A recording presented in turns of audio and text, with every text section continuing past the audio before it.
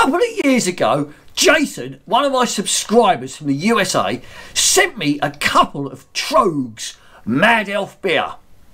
One bottle to review and the other to age until I was 50 and review it again. So here we go. 2 years later, let's review this aged Tröegs Mad Elf. See me walking around, I'm the boy about town that you heard of. See me walking the streets, I'm on top of the world that you heard of. It's beer o'clock and from Tröegs Independent Brewing in Pennsylvania, the USA. We have a bottle of their Mad Elf coming in at 11% ABV. But this is not just any bottle of Mad Elf. Because, like I said in the intro, Jason, one of my subscribers from the US of A, got in touch with me on Facebook 2 years ago and said, look Mark, he said, I've got a beer here. He said that you won't be able to get it hold of in the UK. That I consider to be one of the best beers in the world. My old ears are pricked up then, aren't they? Like, you know. And he said, look, I'd like to send you a couple of bottles. One bottle to review and see what you think. And he said, and also it ages really well. So I'd like you to age a bottle as well and then review it later on. So I said to him, I'll tell you what, in a couple of years I'm 50. So what I'll do is I'll review one of them. And when I'm 50, we'll review the other one. He said, great, brilliant. And funny thing is, in the summer, Jason messaged me and said, hey, when are you going to review that Tröegs Mad Elf? I said, Christmas time. I said, I'm not going to review it in the summer. It's not a summer beer. This is really, you know, this is a Christmas beer. It's only brewed from mid-October to December. Once a year they brew this beer. So, you know, it is, they call it the legendary holiday ale. Last time around, I say, when I had reviewed this 2 years ago, it blew my socks off. It was good.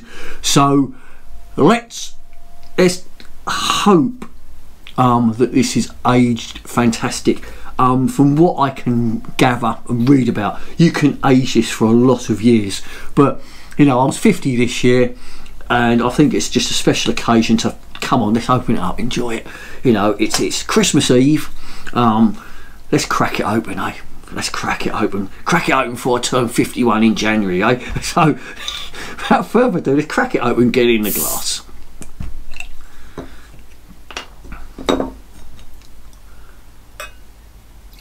I think I've actually got the same glass I put it in last time. There we go.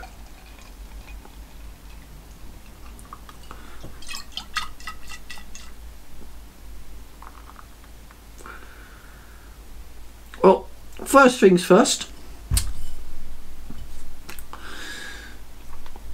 I do believe it's poured near on exactly the same as it did 2 years ago. It's ruby red colour, a 2-finger off-white foam head. Let's get the aromas.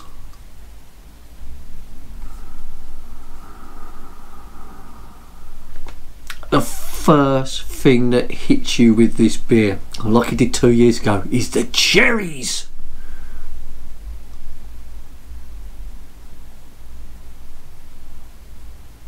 Cherries, then you've got chocolate. It's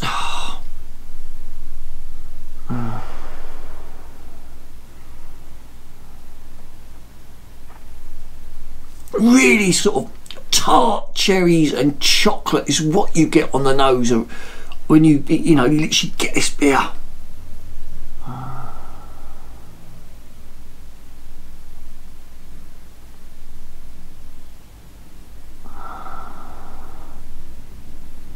You're getting some sort of allspice there as well. You know, winter flavours, cloves, cinnamon, that sort of thing. And that's because they actually add Belgian yeast to this. This is how this discussion started with me and Jason originally, because he said this is like some of these Belgian beers that you highly recommend. And from my recollection, well, it's been 2 years ago since I had it. I do believe I considered this to be one of the top, my top 10 beers in the world, or I think I said this would be a top 10 beer in the world if they produced it all year round, and if it was available all over the place. At the moment, you know, it's only available really in the US of A, which is a bit of a shame, really. So without further ado, let's dive in and give it a try. Cheers. Cheers to Jason. Yeah, 2 years old. Let's give it a try. Cheers.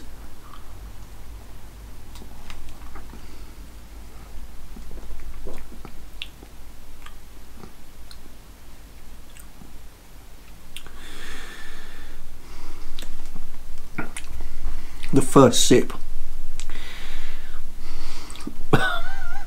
It's just brought back memories of how good this beer was. Last time I had it, it is good. It is Christmassy. This is like Christmas in a glass.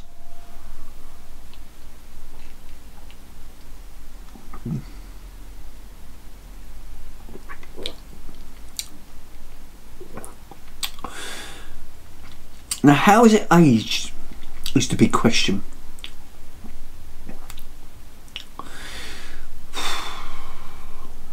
It still feels boozy.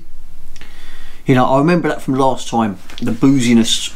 You know, you definitely know you've got an 11% beer in your hands. It might not be as tart as last time. It's very smoother.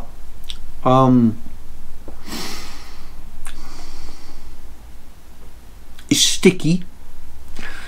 Now, they actually use a local wildflower honey in the brewing process, and I think that's what gives it that stickiness that sticks all around your mouth and even the lining of your stomach.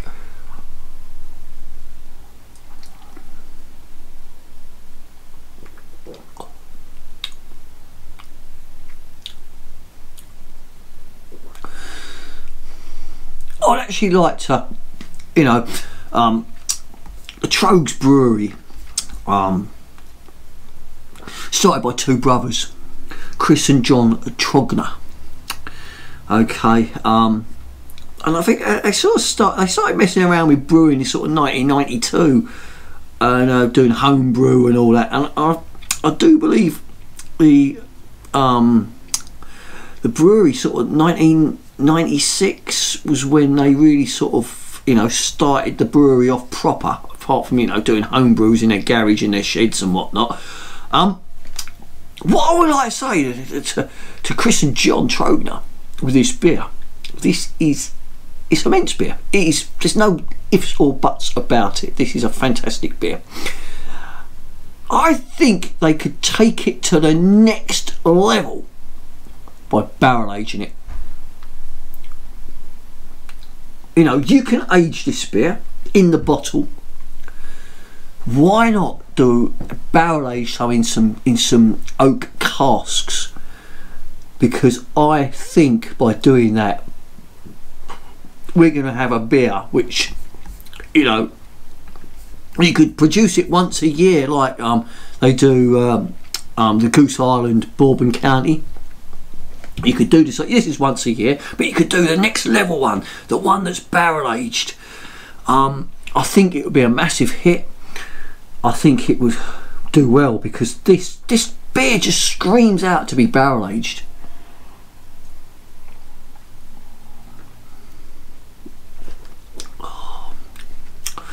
You know, so you think in this beer, the flavours I'm getting, it's the cherries, the clove, cinnamon, allspice, the honey. You know, it is just, the flavours are just immense.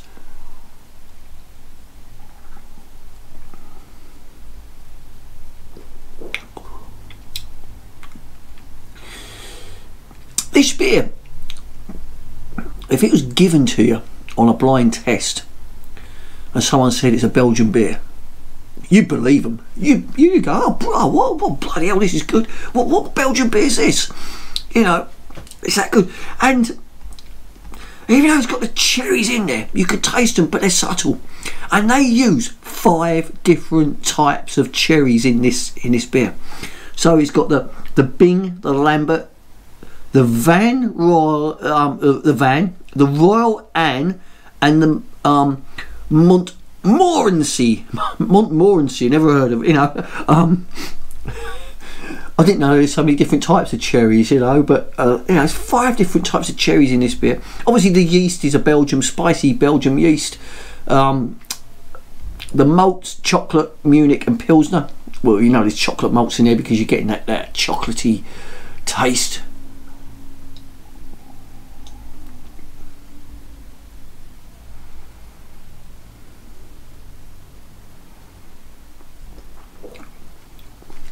Take a sip of this beer and to hold it in your mouth and just let it roll around. Like when I used to smoke a cigar, you take a good cigar, you take a, you know, a good drag on it, and you let that smoke just roll around the inside of your mouth, picking up all them flavours. And when you do that to this beer, the flavour bomb explosion in your mouth is unreal.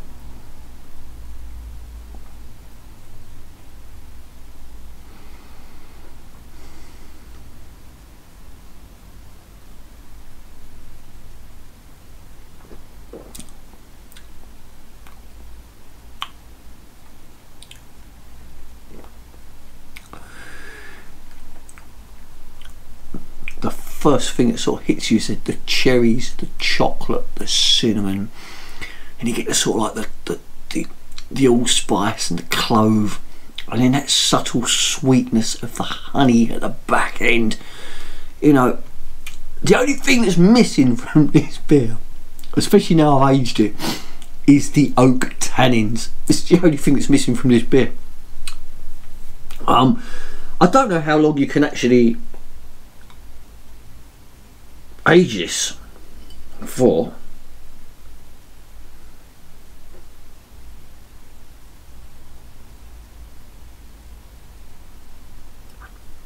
It doesn't really say, but I would hazard a guess. So this is 2 years old. Absolutely fantastic. I wouldn't be surprised if you could age this 10 years and still open the bottle and still enjoy it. Maybe it might have lost a little bit of the head when you pour it, but you know, correct me if I'm wrong, leave me a comment below, but I reckon you could age one of these for 10 years. I really do reckon you could age one of these for 10 years and you'd really enjoy it afterwards, because 2 years, it's immense.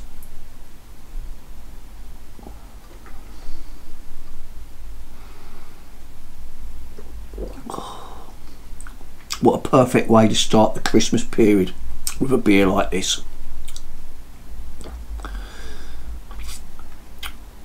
Be a bit different later when I'm down the boozer and be drinking Camden Pale Ale. Be a bit different then to what I'm having now, but this is fantastic.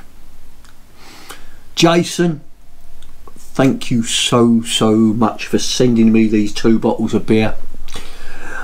And I did what you told me to. Reviewed one and aged one.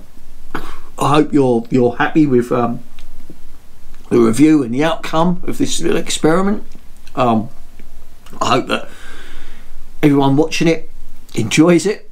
Look back at the old one and see what the differences are. Obviously, you know, you want to view the old one on the Mad Elf that I did, and this, obviously watch this one, compare them, see what you think. Comment below. I know I've had a few people been asking me to revisit some beer that I've aged, especially one of them, which I'm going to have to do, is the Orville. I've been asked a couple of times now on the Orville. I have some bottles aging, so yeah, I'm going to have to revisit that one, because the first time around I thought it was a bit sharp and wasn't overly impressed, but people told me you need to age it. I've actually been in pubs, in bars in Belgium, and I've actually had aged Orval, and yes, there is a massive difference, hence why I've been aging some up to go back to review on the channel. But no, I think it's something which next year with the channel we're going to start doing is I'm going to start seeing if we can get some aged beers reviewed for all the people that have been asking. Something a bit different. I don't think anyone else is doing it. All I'd like to say is, before we go, is I'd like to wish every one of you who watch my reviews a very, very Merry Christmas and a Happy New Year. As always, if you like to see, leave me a comment below. Okay, give me a big thumbs up if you like the review. Hit that little bell, get notified every time I bring out a new one, and of course subscribe to the channel. And like I always say, beer is the answer, but I cannot remember the question. Thank you for watching. Good night.